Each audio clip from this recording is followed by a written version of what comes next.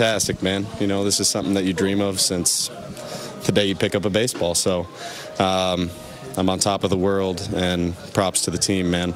Guys played great behind me, and Cabert called a fantastic game. What was going through your mind when you hit the first guy you faced? I got to imagine I'm one of few to do that, right?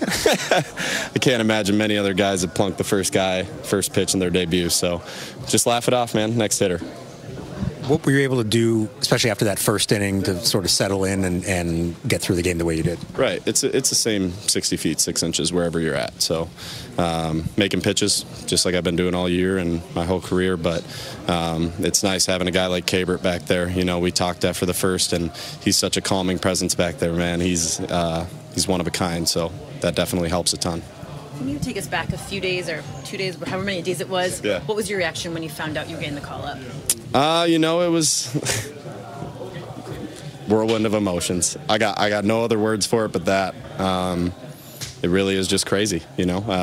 Got to call my family and hope that they enjoyed it as much as me, if not more. And man, just crazy.